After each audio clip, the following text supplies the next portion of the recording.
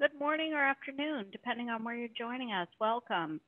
Thank you for joining DataMark on our webinar, Successful Grant Writing for Public Safety. My name is Sandy Dyre, and I'll be the moderator for today's session. Before we begin, I would like to let everyone know that we are recording this session for viewing at a later time. All attendees have been muted for quality assurance purposes, but we do encourage questions throughout the presentation, either through the chat or Q&A panel as part of the Zoom, whatever you're more comfortable with. My team member, Stephanie, is co-moderating with me, and she and I will be monitoring for questions. And we are encouraging questions throughout the presentation. So if you have one, don't hold on to it. Please use either the Q&A or the chat to go ahead and post your question to us. Just to give you to set the stage for today, we decided we wanted to handle today's webinar a little bit differently. There's a great deal of information regarding grants and how to apply for grants with just a quick search on the internet. And knowing this, we thought we would provide a more informative approach by having a discussion about grants. And that's what Jason and Bob are here today. So what I'm going to do is I'm going to pose some questions to them to get the conversation started about grants specifically, but really want to hear your questions about grants so we can answer those concerns that you have either about applying for grants, I don't understand what this portion of the grant means, or how do I even get there? The panelists for today's discussion are Jason Bivens. Jason is our DataMark General Manager, and Bob Murphy, who is DataMark's Director of Business Development. I'll let them introduce themselves individually. Jason, do you want to start us off? Sure thing. Thanks, Sandy. Good morning, good afternoon. I don't think it's good evening for anybody quite yet. My name is Jason Bivens. I am, as Sandy said, the General Manager for DataMark, which is the Public Safety Division of Michael Baker International. And we're really happy to have you all here. My background, for those of you that I haven't met before, is as a 911 director for the last decade before joining Michael Baker. So all of the things that we're going to be talking about today, I've had to work through myself and had to figure out how to kind of weave through the many processes that it takes. So happy to join the conversation. Bob? And good afternoon. Good morning, everybody. As Sandy said, my name is Bob Murphy. I have the pleasure of being the Director of Business Development here for the DataMark team. Like Jason, I spent my entire career in public safety, both as a field responder, as a 911 dispatcher, and most recently, before joining the DataMark team, as a 911 communications chief in Okaloosa County, Florida.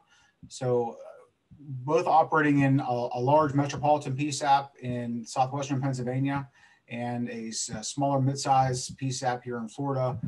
Many of my budgets were comprised of different grant funding, and so I have a lot of experience both applying for, managing, and sustaining some grant programs. And really our goal is to hear from you, see how we can help, and just share with you some of the tricks and tips that we've used along our careers to help you achieve what you intend to achieve with your programs. Fantastic, thank you. And this is actually a question for the attendees today. What best identifies your role in your organization? Whether you're a 911 public safety professional, a GIS professional, you might be a grant coordinator, although I'm not sure that you would necessarily need our help if you are a grant coordinator, unless you're a new one, a procurement officer, a contracts manager. Just pick the one that is closest to the industry that you're in. You know, I think what's important for me when I was a 911 director was to kind of demystify the process and to understand it's not a difficult process, and it's not a process that you need to be overly concerned about, but it's just one that you have to make sure you get all the grant requirements and you understand them, and that way you can work through the process. Yeah, Jason, I think another thing along those lines from a grants perspective is in kind of setting the stage. Looking around here right now, it looks like the majority of the folks on the call are GIS professionals. And that this may seem like an overwhelming task because traditionally you may not be looking to leverage grants to support your your programs and initiatives. But there are a lot of folks in the community within your own counties, your own agencies that have experience with grants. And really a good opportunity for you is to reach across the aisle per se and talk to folks. And I will say a big help for me along the way that got me through that was working with our folks in emergency management. There are a lot of folks that operate and manage our EM divisions that in some cases 80% of their operating budget is derived from grants. So they're really good at managing those and how to get through that. And again, leverage your resources, and hopefully we can help you with some of that today as well. Okay, one of the first questions that most folks want to know is what types of grants are available out there, whether or not they're GIS, public safety, or 911 related. And today's discussion, we're really going to keep it more towards the NG9-1-1, GIS, and public safety needs, but grants in general, what types of grants are available? Bob, can you help us with this? Yeah, absolutely. So, the one thing we've noticed as we look at this industry of public safety and NG9-1-1, as we said earlier, again, a lot of the emergency management organizations are wholly or part majority funded by grants, but we're starting to see the shift occur in the NG9-1-1 world that grants are coming available at state levels, at a federal level to support this transition. So you have at your fingertips in most cases grants that can support anything from GIS services to infrastructure costs to special projects. Maybe you have a CAD system upgrade, text to 911, SDN implementation, anything around. And really, the best way kind of describe it is, what is that forklift change that's going to be required of your ecosystem to start a transition to NG9-1-1? And the grants that are available currently are designed just to do that. They're there to help you take that leap from where you are today to position yourself in that transitional environment to an NG9-1-1 ecosystem. Then, as we'll talk a little bit later about sustaining that once you've made that forklift change. One big thing a lot of folks say is, I need more staffing. So how can I get somebody to subsidize my staffing requirements? And unfortunately, in a lot of cases with grants, typically you're not going to get into a point where you're going to be able to line up grants for direct staffing. I apologize, my dogs wanted to join us today. So that's really, think about that. Infrastructure, services, anything other than direct staff. And I'd say also, Bob, get creative, right? I think that it's not just 911 state boards or emergency management organizations that are out there offering grants. We've seen in some states, the library, state library, we've seen private organizations even that have offered public safety related grants to assist. So there's lots of ways to kind of skin the cat, if you will, and hopefully we'll again help down that path today. Well, and when you think about next generation 911 and it being a portion of the system being a GIS based system, for public safety folks, the challenge is trying to figure out where are those avenues of grants that I haven't historically looked for. Right? I don't historically look for GIS type grants or grants that will support GIS, simply because going back to what Bob was sharing, that wasn't a part of my ecosystem before, but now it will be in next generation 911. And so expanding your knowledge on next generation 911 and all those components, and then expanding where to go find those grants is really going to help you to fund what you need to get done. And on that, where can they find grants? And now, Jason and Bob, I did pull together some examples of some 911 public safety grants that are across the U.S., and I'll go ahead and move to that slide.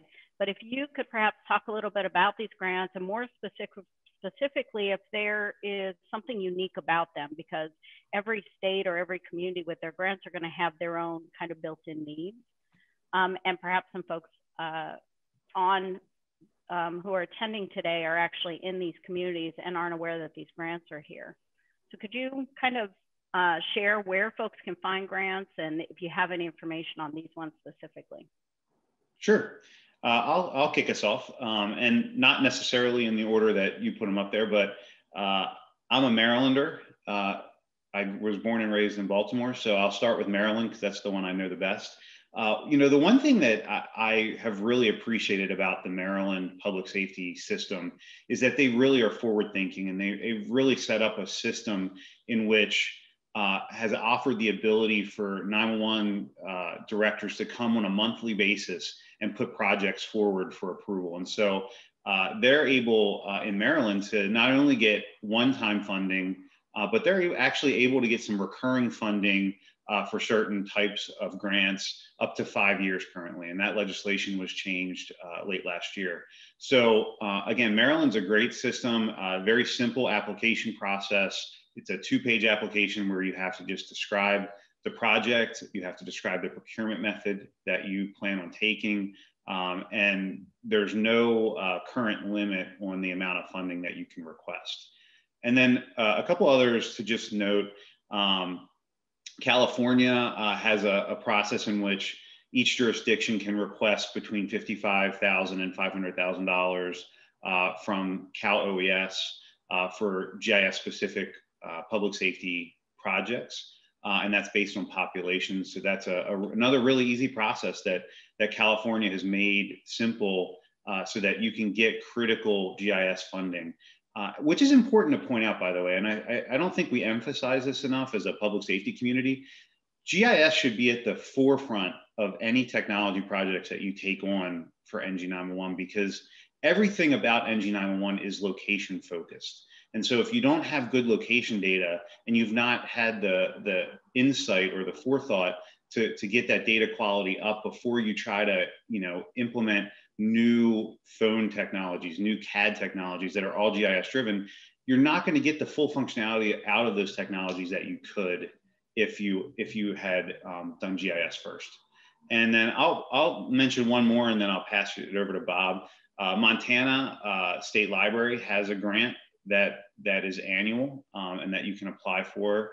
And they also do a 3-year plan. So they kind of have some forethought into planning out what the next 3 years look like from an organizational perspective. Bob? Yeah, and you take the flip side of that. So Jason's taken really, again, Maryland, and we've had a lot of folks come to us from other state agencies looking for creative ways to advance their either their funding models or their grant programs. And quite honestly, we've turned them on to review Maryland and California's initiatives because they're really I call them user-friendly initiatives that it makes it easier for the localities to move through the process to meet their needs with less restrictive program guidance, but also meets the overall initiatives, and it has a fiscal responsibility to it. Let's take a look at some other opportunities, and I'm going to take a step a little up further into Kentucky there. Excuse me. Kentucky 911 Services Board has typically and historically offered one grant cycle per year available to their PSAPs to manage anything regarding the legacy 911 environment. Now, as they begin to transition to NG9-1 environment, they recognize there's a need there to go back through and support those PSAPs that are trying to do data services work. They're trying to transition their call handling equipment to meet more of either the tech solutions or provide a redundancy. So they've opened up now their series to 2 grant opportunities per year. But looking back at the types of grants and some of the restrictions that are placed upon the programs, Kentucky is an opportunity where you have to be thinking about what you're going to need 6 to 8 to 12 months down the road before you're in a position to start lining yourself up for the application. Where as Kentucky, for example, they were required to identify the program, figure out where it's going to fit inside their program initiatives and their funding priorities. But you also, before making an application, have to go out to some type of open and competitive procurement to procure those services. So they want to make sure you've done your homework. that you have put your best foot forward, done your due diligence, you're being fiscally responsible with the services that you need before you go and apply for that competitive funding source. And as we flip the other side of that, we look at, and I'll talk about Alabama and Florida for an example. They're very similar. They have structured grant program cycles that open up. They will apply a funding priority depending on that grant cycle. So whatever the state's initiatives are, and in either that cycle or in the program management oversight, they'll rank them by categories. So you've got to make sure that your program is going to meet the priority level established by the state. And that may be, for example, Alabama is just coming outside of a grant cycle. Cycle number 5 was just awarded last month, and they're already looking to the next cycle to figure out when they're going to initiate that and what that priority is going to look like. Florida typically offers at least 2-3 different grant programs per year. They're under kind of a restructuring process currently right now, looking to see the best way to move forward with the grant programs, so that they can realign the programs to meet the needs of the counties and the entities that are relying on additional funding to go forward with that. Georgia, Georgia is another example that we're watching this one kind of grow as the system is developed. But Georgia has completely restructured their now-on office, and as part of that, they're pulling a subset of monies aside, and they'll make those available to the localities. And again, the same piece holds true. There's going to be funding priorities and initiatives that align with the state's overall program. So you've got to be thinking, it's very important, I think, for all of these grants is to have in the back of your mind, make sure you've done the research and you know what that state's plan looks like. What are their initiatives that they're looking to accomplish in the next 12 to 18 months or 24 months? Because you want to align your project the best you can with the state's initiatives so that you can show that you're doing your due diligence to move your program forward along with what the state's initiatives are. That's going to, and we'll talk about this a little bit later as well, that's going to increase your probability of having a successful award.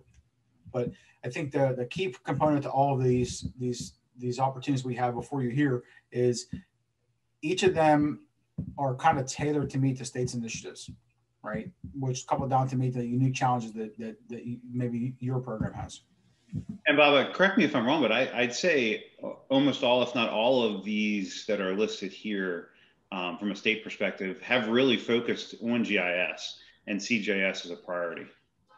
Yeah, especially as we transition to this next generation NG9-1-1 world, right? I mean, the one thing that the states have all recognized, and you look at the states that have begun to build out, statewide ESINet programs, statewide call routing solutions, they've all recognized in order to meet that truly transitional environment, that it's going to take sometimes 18, 24 months, if not longer in some cases, to get the GIS data to a point where it can support a geospatial call routing solution. So, they've recognized it. They've made some funding available to support that initiative. It's just make sure we as consumers, and I say we as consumers because every one of us are a consumer to NG9-1-1, are being fiscally responsible with how we're moving these projects forward. And both of you bring up a really good point. I mean, when I was with my state office, we recognized that GIS and the development of GIS for an NG9-1 perspective was going to take time. And as the state office decided we were going to move forward with next generation 911, not only from an ESINet and a call handling solution, but we also decided we were going to start moving forward with our GIS as well, because we could do that in tandem. The GIS community is a completely separate community, completely different stakeholders. You do need champions that kind of sit in both areas to kind of cross-pollinate the conversation, but it doesn't take all the same people to make both initiatives work. So then the GIS was at least competitive or ready by the time we were already deploying the ESINet, we were migrating to the new call handling solution, and then we were ready to start turning up our first 911 system or our first county on the call routing, right? Because the GIS was already ready. And part of our planning as part of NG9-1-1 was knowing that GIS was going to be a component of that and ensuring that our provider could support that, right? That we were providing a holistic solution. I think sometimes public safety, and I understand putting in EZNet and call handling solutions, because a lot of times those are aging systems. We have to do something about them. And we think that the GIS will just have to wait. And that's not necessarily true, because we could really be doing it in tandem and keep pace, right? So we're not constantly 3, 5, 7 years behind in trying to get to NG9-1-1. Okay, Steph, did we already launch this poll? I think we launched this one, didn't we? No? Yeah, we did.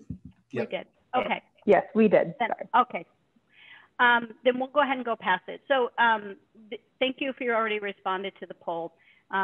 What we wanted now is kind of move into some common terms and questions regarding grants, right? So we haven't received any questions, and we were prepared for that.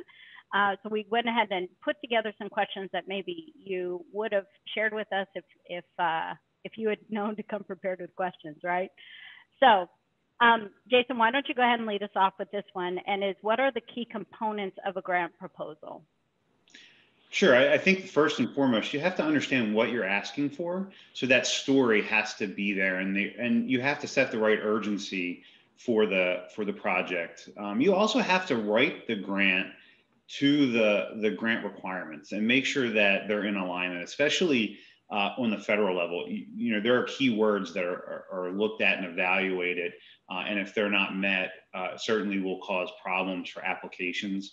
At the state level, a lot of times the grant is much more about, like Bob indicated earlier, the priorities of the state. Also, there is a finite amount of money that any state has to issue from a grant perspective. So those priorities are important, and understanding how to tell the story to make sure that you set yourself up for success is extremely important. I think we're going to talk about this more at length a little later, but use your vendors, right? Use us to help you figure this out, because you might not be experts. You know, when I was a 9-1 director, I was certainly not a GIS expert. And so I used my vendor community, I used my GIS staff to help me build the story, to really talk about the technical aspects of the need. The other thing is, again, make sure you are looking at what you have to provide. I know a big one in many states is, are you following your local procurement laws and ordinances? And you have to identify how that's going to be procured. And some states require, or have a limit of how much can be sole sourced, or you have to get 3 quotes, or you have to go out to RFP. So those are really some core components. Yeah, and to that, JB, really 3 other areas I think are critically important to the overall success of a grant that you put forward. And one thing to keep in mind is that, as you said, there's a finite amount of money that is available during a grant program. It's typically competitive. So when a state grant program is an initiative, if you have 70 counties in the state, there's a high probability that 50% of those counties are going to be applying. So you're going up against 34 of your peers in some cases, vying for maybe $1.5 million available for everybody. 3 key components: your needs statement. Okay, when you're writing a needs statement, this, as Jason said, this is your opportunity to tell the story, right? A lot of folks, and we think about this when we're talking about, building resumes, I think everyone on the call probably has built a resume at some point. The one thing that folks don't like to do is talk about yourself. They just despise it. It's hard to write about yourself. It's even harder to write about yourself and your program that you're charged with leading, and you have to identify a weakness or expose a deficiency. There's a reason you're applying for grants. Okay, I'm not saying that you want to go from one extreme and make it look so bad that you should be operating, right? But you want to tell the story that I'm deficient here, but I've identified a solution to carry me forward. I just need somebody to help me with it. I need somebody to help fund all or portion of the program. The other side to that is the financial need, right? If you're like the states I've grown up in, Pennsylvania and Florida, the surcharge on 9-1 just simply cannot support overall operations of the PSAP. Additionally, whether it be my county council or my board of county commissioners, don't want to subsidize any more than, typically 30% of my overall operating cost to manage the PSAP. Yet I'm expected to provide the highest level of service to the folks who dial 911. So this is your opportunity to make sure that you take your needs statement and your needs justification, tie that into why. Don't be afraid to share out very intimate details of your budget. If you need to hold back X amount of dollars because you have a call handling solution or you have a CAD solution that's kind of near its end and you're kind of limping it along, right? Don't be afraid to say, look, I need to keep back 10% in the kitty in case something happens here. I have to plan for disaster. I have to plan for any of these stuff. Tell the whole story, right? Because the folks that are really evaluating your grant are gonna understand why you're writing what you're writing. You just got to tie those back to, again, the grant initiatives, the state's plan, and I think the third most important component of putting together a grant, and we'll talk a little bit about this when we talk about some scope later, is you have to be able to clearly and tangibly identify and draw the shortest line to what the deliverable is.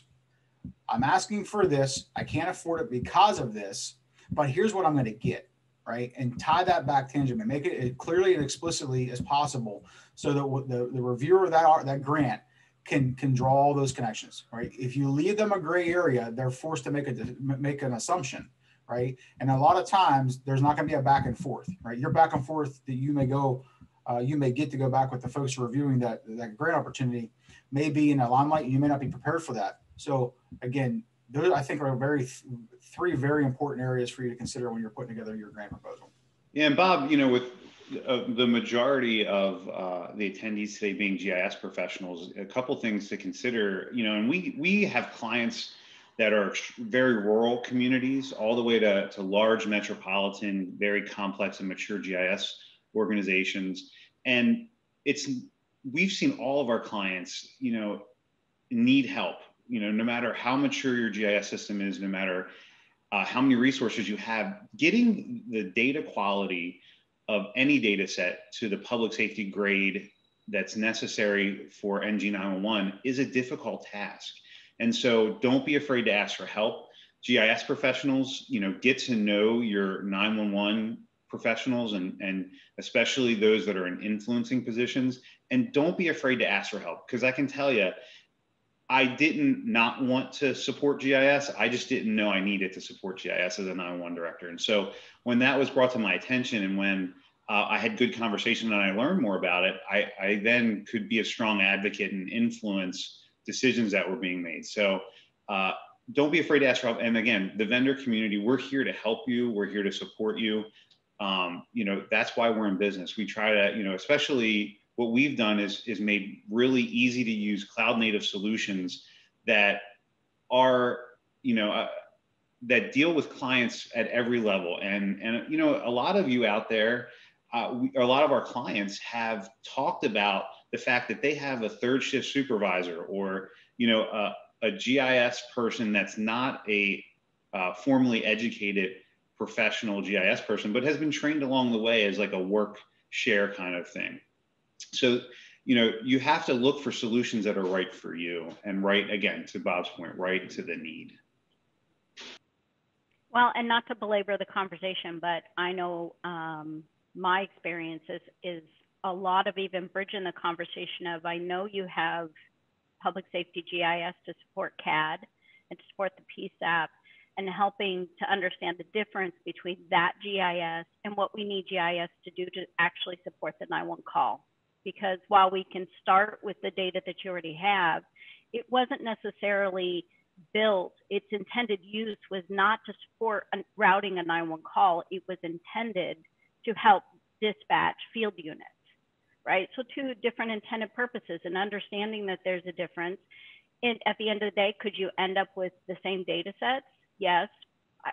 9 times out of 10 though, it's gonna have to change a little bit because the intended purpose is different. Now, Bob, you talked about this a little bit. What type of expenses can grants be used to fund? I mean, because you had said, consider what you need, consider your project. You're going to talk about your needs statement. And we'll talk about scope of work in just a couple slides.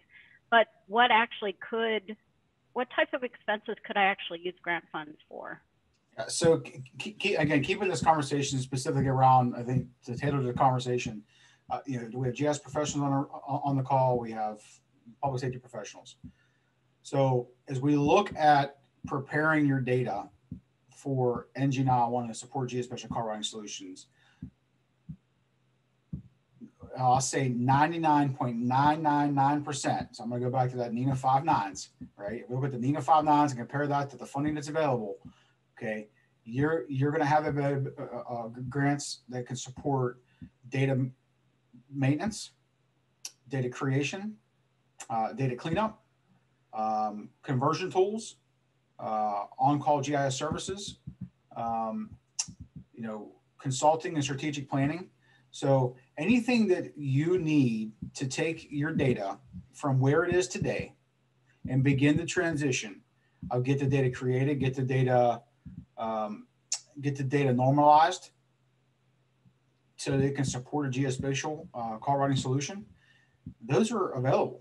Right? And a lot of times, if you go and you research the grant opportunity, you're going to see in there it's GIS services or GIS tools, right? So, and the reason that you're seeing it kind of that vague is because a lot of times when folks are putting together the grant priorities and the funding initiatives, they don't want to lockstep you into a requirement that may not fit your need. So if County A only has a need to normalize data and to convert the data to the NENA data model, then that's their needs justification. But if you're another county that maybe you're a rural county and you have just under 5,000 population, right?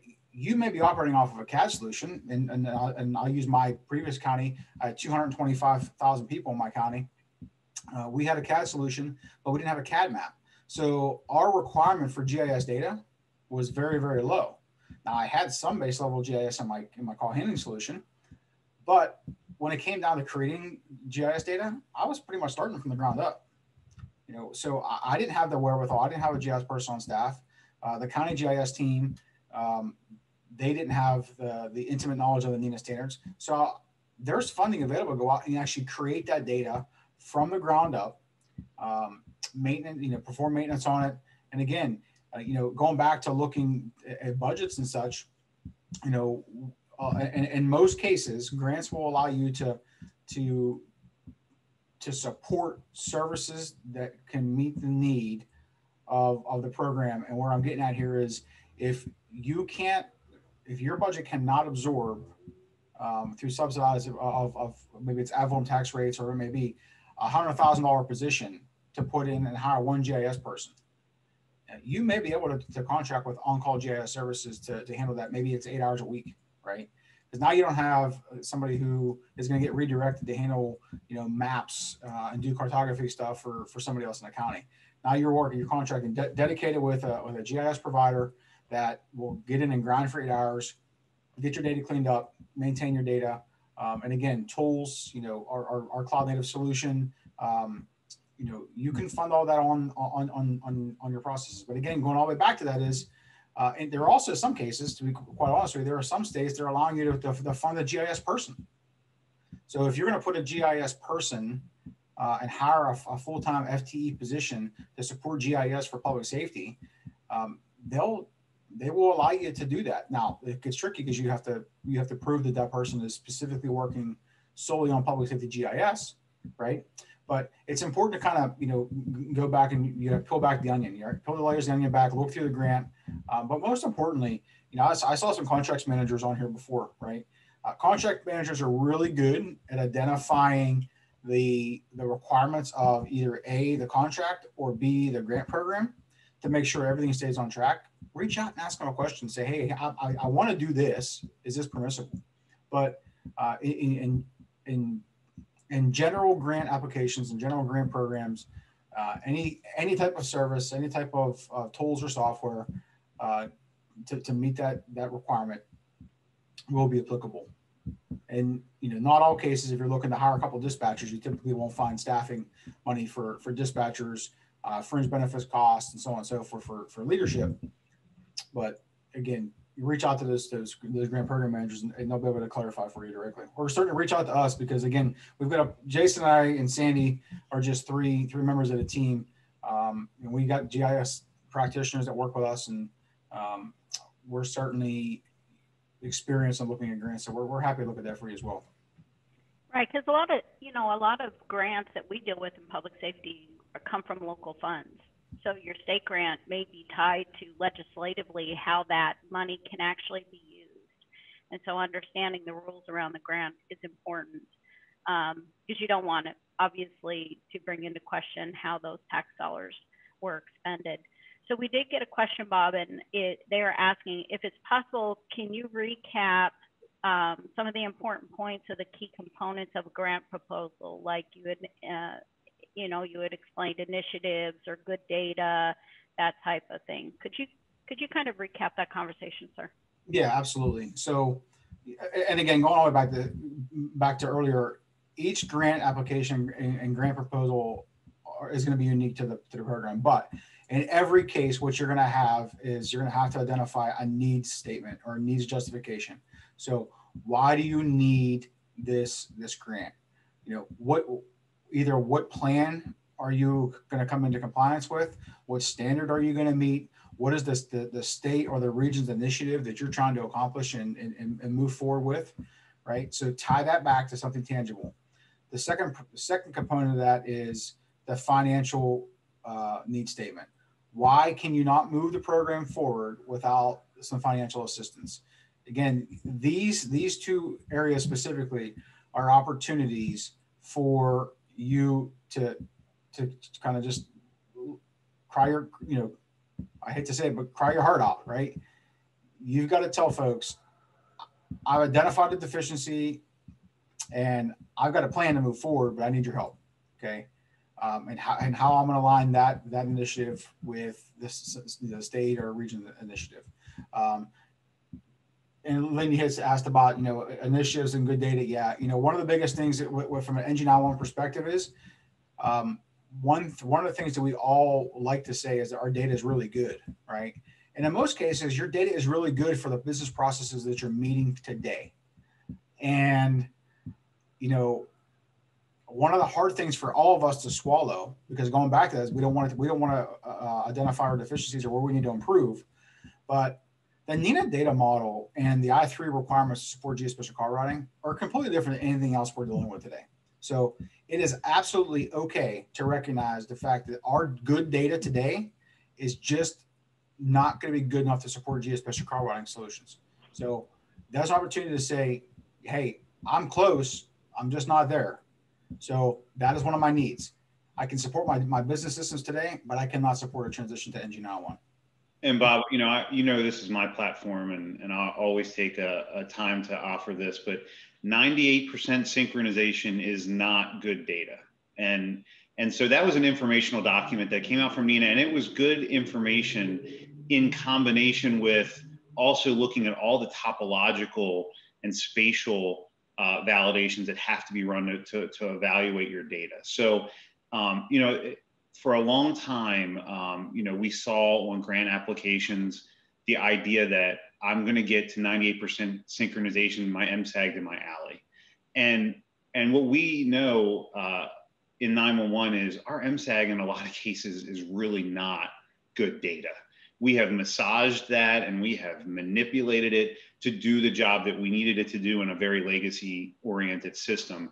And so now that we're moving into a spatially driven and very spatially oriented system, we can't just synchronize bad data, because if you synchronize bad data to other data, you might just get questionable data. And so just something to consider.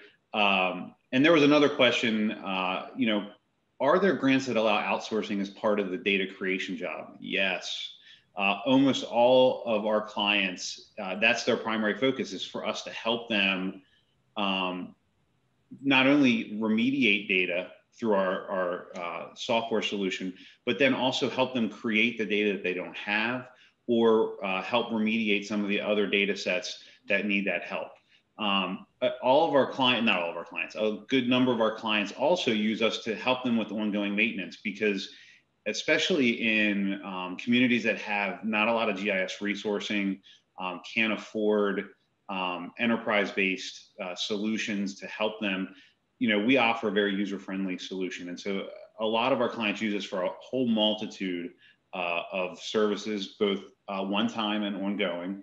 And I think the important thing to think about with that, no matter who you use or what your project looks like, is to make sure that you're getting good information at the end of it, and challenge if you don't think that the work product that you're getting is to the point that is what you expected or what wasn't in the scope of work that you put into your grant application. Make sure you push back, because we really take a lot of pride ourselves in good quality data at the end of a project and ongoing. And so make sure that's what you're getting. Fantastic. Sorry, Sandy. Appreciate the question, folks. No, you're all good. We only have about 15 minutes left, so I'm going to skip through the budget cycle one. But just folks, remember that when you're looking, there are different budget cycles for different grants. Some grant applications will be looked at every other month. Some will be you get one shot per year. Federal grants are going to be on a federal fiscal year cycle versus your state cycle, which might be different. But just be mindful of the budget cycle. The reason you need to be mindful is, one, what are the reporting requirements? When is it going to close? When do I need to make sure all my work's done so I can complete my reporting requirements? Those types of things are going to are going to complicate your budget cycle if you confuse your budget cycle with a grant budget cycle. It may end up catching up with you.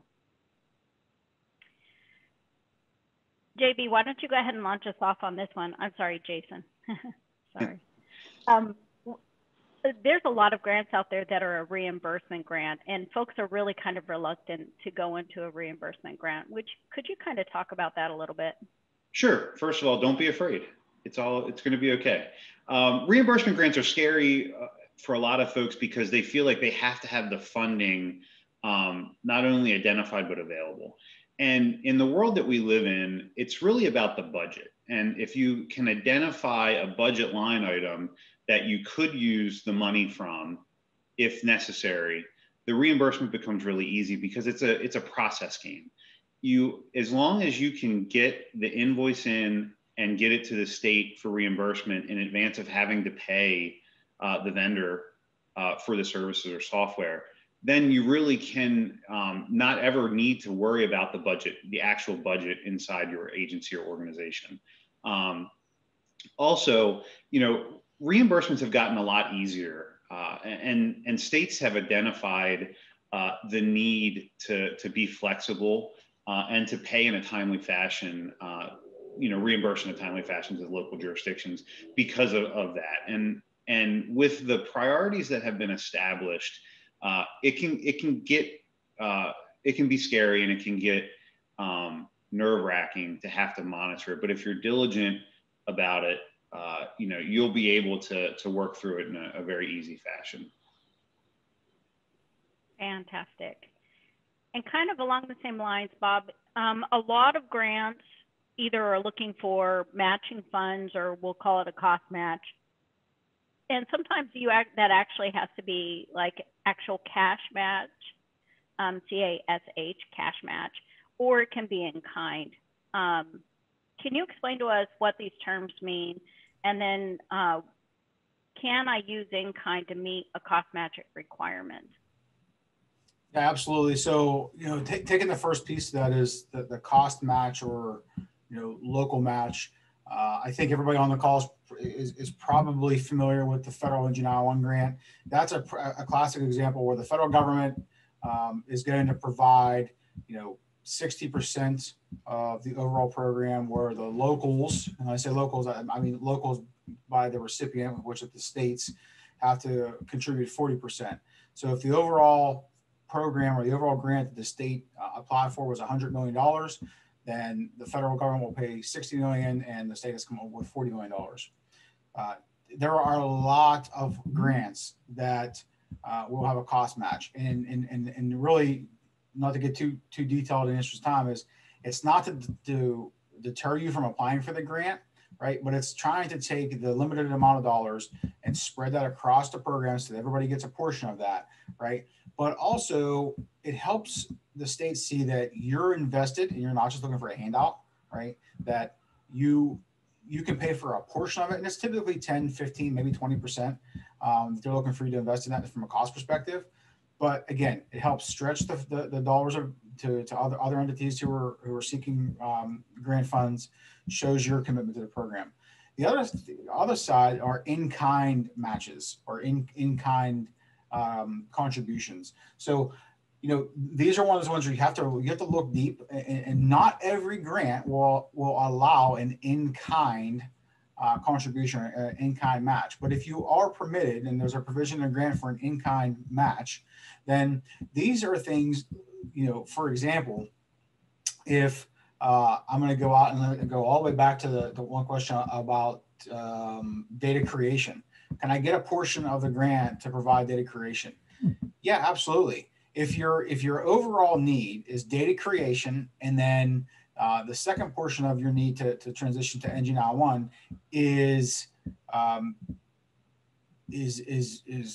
let's say it's placing address points over the site structure, right? If the overall project is address point placement and data creation for road center lines, you're going to outsource or hire a contractor to handle your road center line creation. But your staff or your GIS department staff or some other staff is going to complete the address point placement work in-house. Then as long as you're tracking those hours and you're willing to identify and commit X number of hours, which equate to X number of dollars, then that can be shown as an in-kind contribution to the grant. And in some cases, and actually we're starting to see a little bit more increase in this, that can be used as part of your cost match requirement. So, again, whether it's, if it's a public safety entity, I'm going to reach over to the GIS folks and say, hey, I've got this program. I need help. I can only get funding for X percentage of it, but I can use an in-kind contribution to meet my match. Are you willing? Do you have the bandwidth? And can you commit to doing X amount of work, which equates to X number of dollars, whatever that requirement may be. And a lot of times that will get you through that.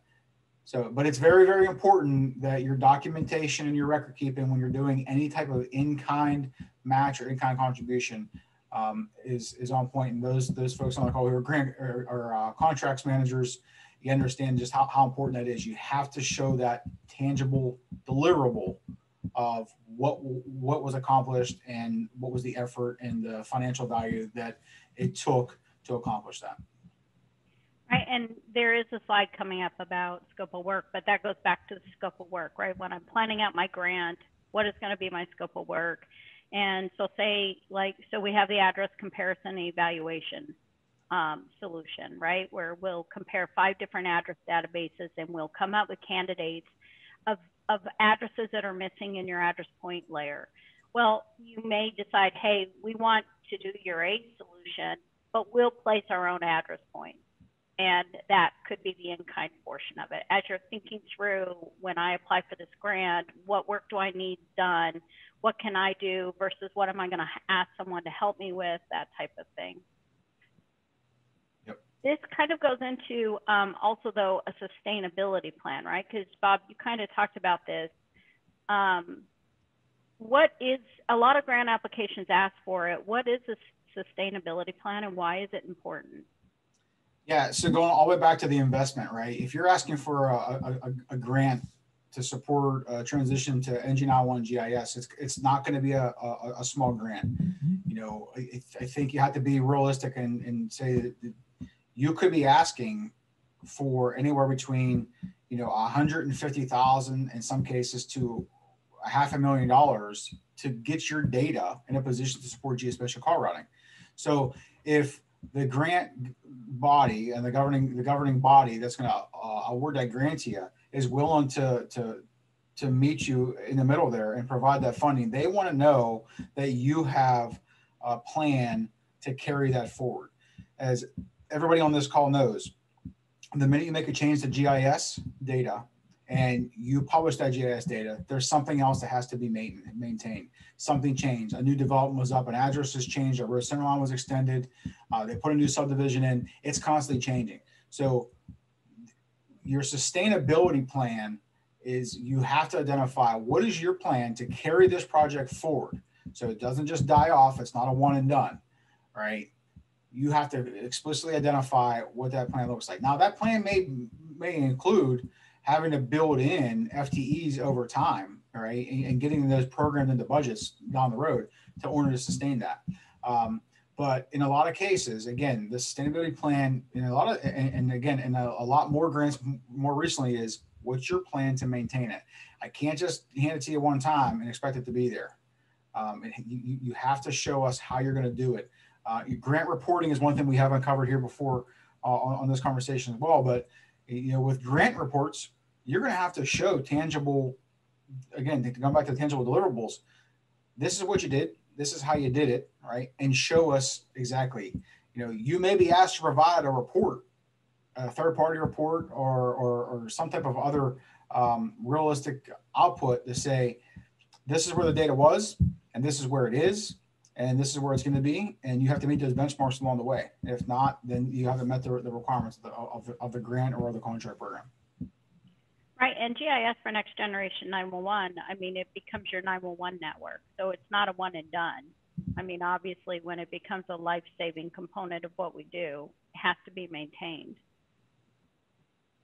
Now, so Jason, Bob had mentioned, that you need to plan out your grant. I mean, some GIS projects between $150,000 and $500,000. How does someone determine how much grant money they need for their application? Yeah, absolutely. And this goes back to use your vendor community, call us, ask us to help you build that scope of work out, which I think is the next slide, but we can probably talk about together because I think they go hand in hand. In order to really understand how much it's going to cost, we have to understand what does the project look like. And so, we have many times over not only helped clients build a scope of work custom to what they need in their particular jurisdiction, but then also help them build a cost plan. And in some cases even did the grant writing for them. So it made it easier, kind of the easy button, if you will, to submit. And that's not to say that, that you could not do this on your own, but it would be much easier, especially if you do plan on outsourcing your GIS work, to let us help you build that scope of work and let us help you give some perspective on how much it's going to cost, both in the one time and potentially on the outside, how ongoing costs. Right, and we can even help you figure out if you know that there's limited dollars to your grants, like you mentioned in the California one, it's between $50,000 and $500,000 depending on population. We can help figure out what you can get done within the grant that you're able to apply for. Absolutely. And a lot of these grant cycles are you can keep going back and apply either quarter to quarter, month to month, year to year. And so we could build a plan that allows for a multi-phase project. And that's what I used to do, is we would plan it out in phases, knowing, I had so many dollars this time, next time we'll catch it up this. But the value was we were building upon work that had already been completed. And so in there were some cost savings, right? We weren't re-educating every time we were moving into a new phase of the project, because when you have to re-educate, that costs dollars. Now a portion, because I do want to get into this last section, because I know that a lot of folks struggle with this. And Jason, if you can continue the conversation again about those procurement solutions. I know at the beginning of my grant, I should be thinking about, do I even have, if I get awarded, do I have a way to even get the services and solutions I'm looking for? But sometimes I don't think about that. If you could talk about the different types of procurement solutions out there, just to educate folks. Yeah, I think this is probably of the grant process, this is the scariest part and can be the most frustrating. And if you don't think about it early, it makes the whole process a little harder, because you have to really understand your local procurement rules, ordinances, laws. You have to understand the grants procurement rules, if there are any, and kind of figure out what's the best path for you. and these are really good examples, and I'm going to touch on almost all of them because I think it's super important. Sole source is obviously the easiest. If you have flexible procurement rules and you can sole source to get the custom work, the specific application software that you want, that's user friendly, then that's a great, easy solution. And if you want to sole source, but need to find a good way to do it, you can use cooperative purchasing agreements like HGAC out of Houston Galveston. You can use state contracts like the California CMAS agreement. And here are some listed just so that y'all can kind of see some of the options. And these are all ones that we're on and can certainly be bought off. The one in Oklahoma, we talk about piggybacking. The idea of piggybacking isn't commonly known, but what can happen is if, for example, in Oklahoma, this was a competitively bid awarded contract. And so because it was competitively bid, and a lot of procurement rules allow for you not to have to go out and re-procure it yourselves, because the whole process of procurement and RFPs is expensive.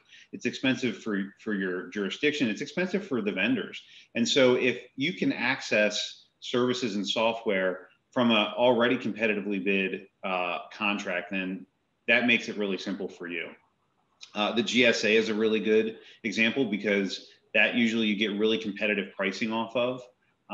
And there are a lot of requirements around how vendors need to price going into the GSA. So that is a good one. Sandy, can you go back for 1 second? I want to make sure I hit some of the important ones. Hit the master service agreement, multi-award schedules. So a lot of times that could be your GSA, where there's a multitude of awards that are available. Limited bids. So you might not have to go out to a full request for proposal process, but maybe just get 3 bids instead of a full process. And then finally, probably the most costly and complex is the RFP process, where you have to have a formal announcement. There has to be a period of time that you're receiving proposals. You have to evaluate those proposals in a specific way. And it can lead to lots of hurdles like protests. If you don't follow the RFP process as you've outlined it, it can cause you problems procuring ultimately. And we saw a lot of clients, not a lot, we've seen clients that have had to pull back their entire process simply because there was a procedural error. So just some things to think about. And we're happy, I know that we're getting rushed toward the end here, but we're happy to talk offline about any of these topics. I know Bob shared his email in the chat. And we're happy to help you through those problems or questions. And we did, because we're at the top of the hour.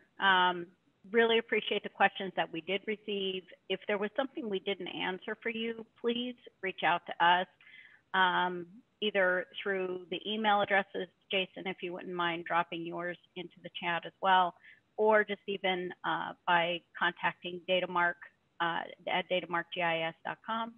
We're happy to go ahead and respond and reach out to you as well. Everyone have a very, very fantastic day. Have a Merry Christmas, because I'm sure I won't see you by then. And Jason and Bob, thank you so much for participating in the webinar today. Thanks for coming. Thanks, everybody. Be well.